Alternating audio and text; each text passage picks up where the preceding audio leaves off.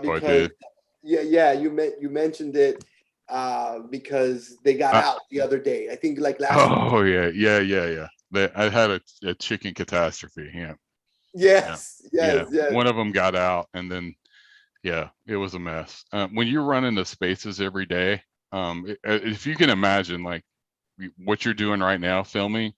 Imagine one of your chickens got out. What are you going to do? You can't stop the stream, right? No, and go chase your chickens around.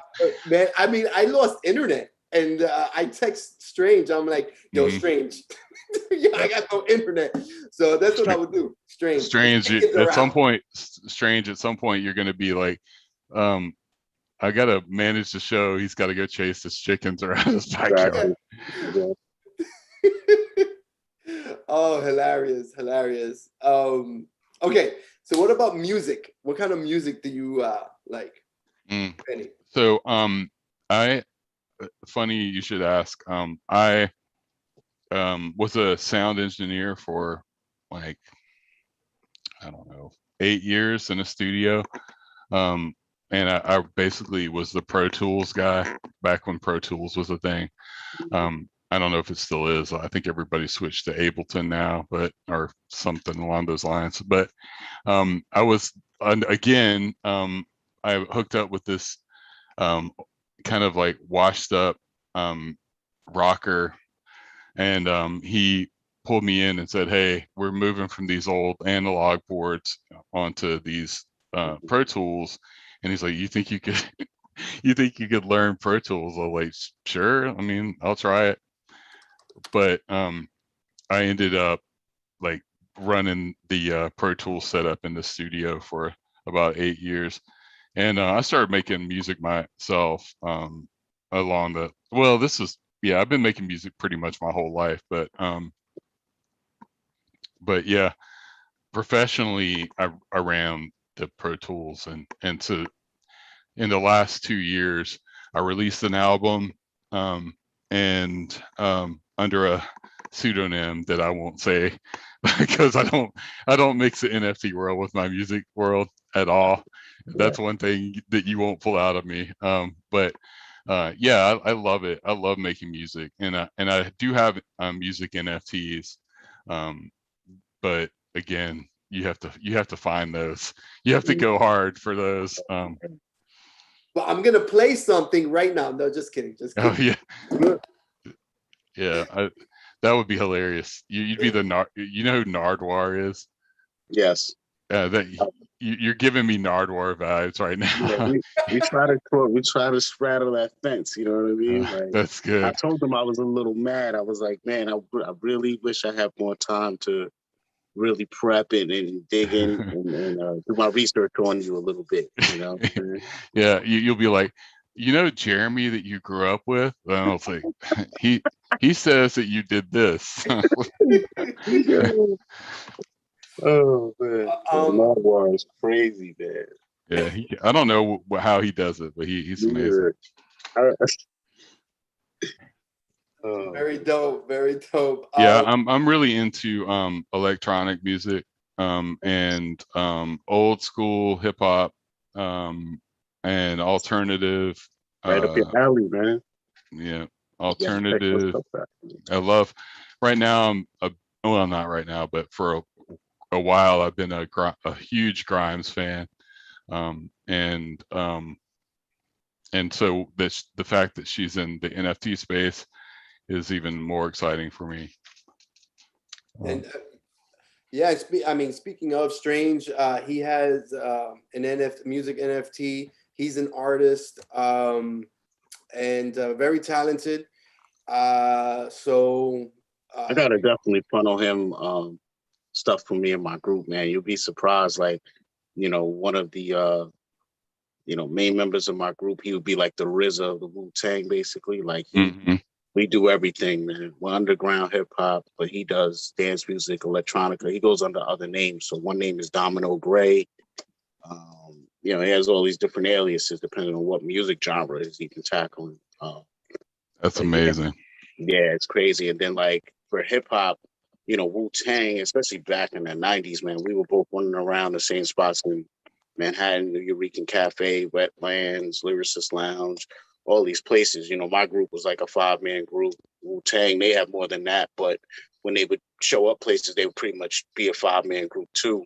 They were from Staten Island, we were from Long Island, and we're both running up in Manhattan. So a lot of people would get us confused until it was like we started distinguishing ourselves a little bit more once we started doing actual records and not just showing up and ciphering and doing stuff like that. And then when you actually heard the records, it was like, those guys are like, you know, kung fu in hip hop. And then when it came to us, they were like, these guys are like sci-fi and rap. Like, you know, we have stories talking about being on a starship. You know, my boy, he constantly has these like fantasies of being a captain of a starship. So he has a whole lineup and whole series of all types of crazy stuff, man. We really pushed the bar musically, but just like you were saying, you got to kind of dig to find our stuff a little bit. You know what I mean? Everything kind of sort of. That's exciting though. I mean, I think the cool thing about the NFT world, especially when it comes to music, is how freaking open it is.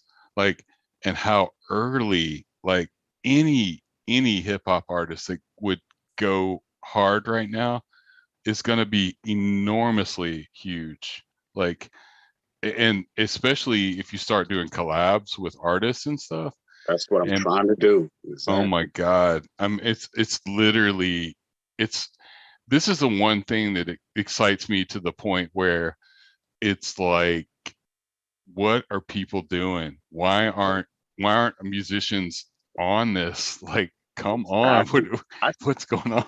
When me and Joe put mine together, I literally thought he was doing something wrong when he kept telling me, he's like, I'm looking for a hip hop artist under Opens. I don't see anything. I'm like, no, that's impossible. You know, and over time, you know, you've seen different artists come out with different projects and they'll put them on like exclusive platforms and sites and stuff. But as far as trying to really penetrate Opensea or what is the other one, Rareable, they have other ones that are more royalty and fan base oriented. You know, there's a bunch of different platforms coming up and stuff. You're absolutely right, though. Like, it's wide open. You know what I mean? It's almost to a point where it's like, we can make this be what we want it to be. You know what I mean? Absolutely. Like, I didn't, like, when me and Joe worked on mine, I didn't envision, like, for me, I come from more just a standard music world where it's like, when you think of visual representation, you think of a full-blown video.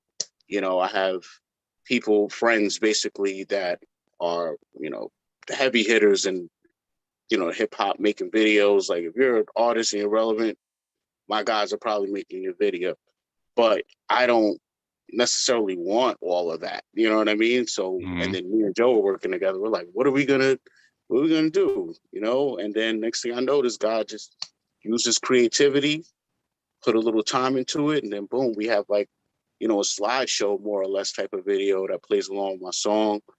And, you know, it's artistic in its own way. And it really showed me how, yeah, I'm providing the audio art, but in a way, once he cemented his, you know, concept of what he visualized my lyrics to be converted into a visual form, that's a form of art that belongs to him too.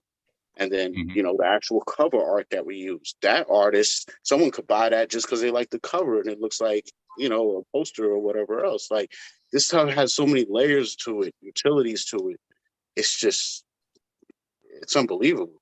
And I love it.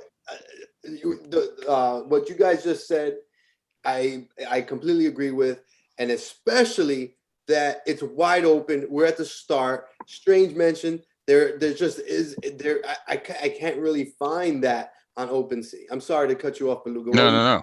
No. It's exactly. I mean, you think about if you take the DNA that is inside of Strange's brain, right? And you pull out that, I mean, this is just me kind of spitballing. You pull out that 80s love that you have. I can feel it when you're talking, and you kind of bring that 80s packaging into NFTs, and then you put your music inside. I don't know that if your music works with 80s iconic, sorry. More 90s, more 90s. Okay, 90s. Say you do a collectible that is 90s inspired, and then you have your music embedded in that. That's going to be huge. I mean, just enormously huge, and nobody's doing it yet. I mean, I run the spaces every day. We've run it for like, I think 70 days or 75 days, and we've had 5 Polygon artists that I would say are ready to do NFT music out of 700 projects. So and it's like, all right, it's coming, you know. I worked with one guy early in my NFT career who's kind of like a superstar in the NFT music now. And he the sky's the limit for him right now, you know. But it's like the cool thing about it, especially on Polygon, is you can do whatever you want. I mean, and it's not going to cost you a lot of money. I mean, you can do airdrops to your collectors, and it's just the sky is the freaking limit. I think Polygon is gonna be the standard. I know we're just like literally before day one. We're so early on when it comes to Polygon. We're just ridiculous early. But I really do think that it was built for this application, and it's gonna be the standard. I think that right now, again, Beluga, I don't know if you follow the actual crypto Polygon, but yeah, I try. I mean, I've applied to be an advocate with Polygon. Yeah, that's my #1 holding right now. All my investment budget, the large majority of it is going to Polygon. I think that's it. That's you mean like Matic? yeah. I'm sorry, Matic. Yeah. Okay. Yeah. Yeah. So, for sure, I think that this is. I think the beautiful thing that we're going to see happen is that people will start breaking boundaries down, right? You won't have to go to the record companies, not that people even do anymore, but and you start. I think the reason why you would go to a traditional record company is so you could make videos, right? So you could do that. But when you're working in these communities now that want to like collab, it's just like creates this amazing energy that I've never been in the music industry other than running the studio, and but I just the universe that we're building is so exciting, man. It's just and I can't wait for the music stuff to take off. I mean, yeah, absolutely, and it will. And speaking of music, Rush Music in the chat, an artist also, and he. I know him for many years in real life, and I want to get him. I want to interview him also on the on here, and you know, just give a plug. But you know, I reached out to him like I forget 2-3 weeks ago, or maybe it's been longer, and I sent him a text. I'm like, you know, like, hey man, we got to catch up, and the whole thing is I want to tell them about NFTs and whatnot. I may have mentioned in the text, but I can't remember. But yeah, definitely maybe there could be some type of collab. You know, some Beluga, Strange, Rush Music. You know, yeah, absolutely. Something. I'm down for anything. I would love to just do. I haven't done music Belugas yet, but I would love to do a series of Belugas that channel 80s and 90s imagery. You know, that would be so fun. Well, what's funny is literally before we started the stream, Joe sent me the link for the Zoom. I get on, and what did I tell you I was doing?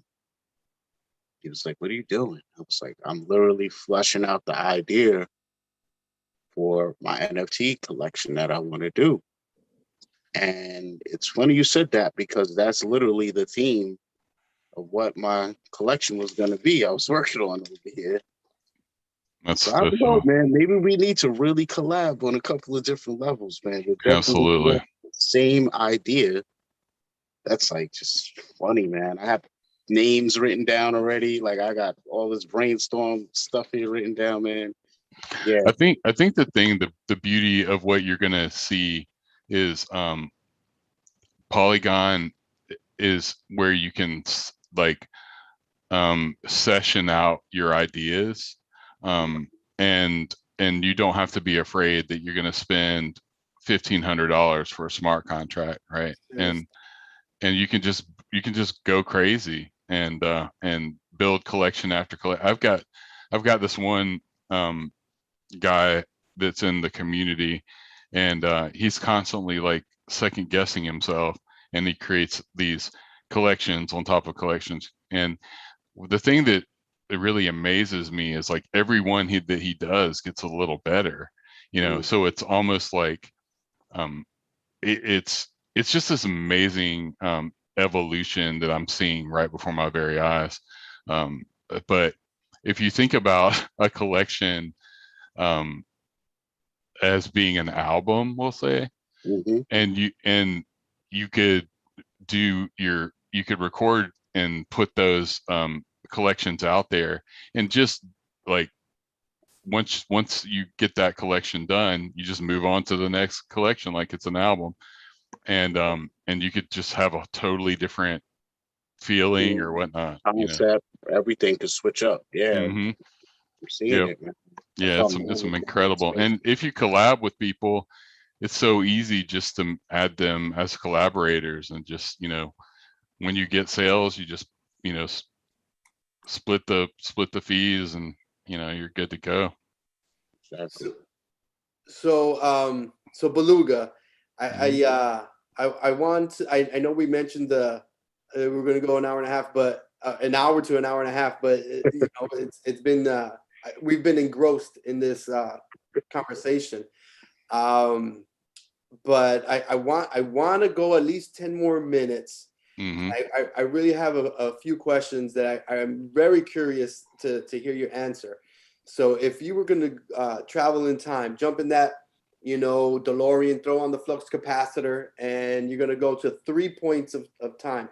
One before you were born, to go and see, experience something, and then something while you've been alive, you know, time period there, and then one in the future that you're expecting to happen. So 3. Oof. So it depends on how I could outfit myself. So would I have to, how would I, let me ask a question about the question. Am I going to be safe either way? You're going to be completely safe. You're going to have a force field around you and everything. Okay, good. All right, so that's easy. Whenever it was, and I don't know how many years ago this would have been, I would have gone back to see the dinosaurs, straight up, like straight up. I want to see a brontosaurus. Yeah, Stegosaurus, brontosaurus. Yeah. So that's easy. Since I've been alive, I would go back to 1998. That is very specific. And do I get to take everything I know back with me? Yes. Okay. But okay. You're trying to pull a Biff in Back to the Future. I know what you're doing. Yeah. You're trying to pull a Biff. Yeah. So I would go back to 1998. And that is, well, yeah. Well, no, I take that back. I'd go back to 2010. And that is when I made some very bad decisions about a relationship that I was in. And it's been a 12-year play out of disaster from that. And I would like to repair a couple bad things that I said. So 2010 would have been me fixing problems that I created in 2010. So that's pretty dark, but yeah, but that's where I would go. And then the future, God, the future's scary, dude. because like I'm afraid to say what could, you know, if Elon Musk is right and we're just going to turn into gray goo, then I don't know that I want to go into too far in the future. I think, oh God, what would I be really excited about in the future? I think it would be when we met aliens, right? Oh, hell yeah. That's a good one. I like that. I think what I would like to see if I was safe is the day humanity comes in contact with aliens. And I want to see the people on top of like the buildings, like doing their like Independence Day dance, and then Parties all of a and sudden, stuff. yeah, I think that's what I would do. Yeah. Okay, very dope. So dinosaurs, fixing a failed relationship, and aliens. That sums my personality up right there. All right, so something embarrassing that you are willing to share with us that Oh God, like you gave us one earlier. Which one was that? I mean, my whole life is an embarrassment. Something. Yeah. Let me think. Yeah, I have a lot of embarrassing. I have an embarrassing moment pretty much every day in spaces. I'm not the. I should not be doing what I do every day, right? You know, I just shouldn't, because I'm not socially in that socially whatever to like to put do. Together. Yeah, I'm like a mad scientist that somebody has decided to put into a Twitter Spaces every day. But it works, right? I think maybe it is my sloppiness that is my real. People can relate to it. I don't know. Right. It tells you where we are as a people. We've been deprived so long of real individuals that are like us, and we've been fed, propped up fake people that they want us to emulate and be like, and that's not really who we are. Yeah, it's exactly. Man. So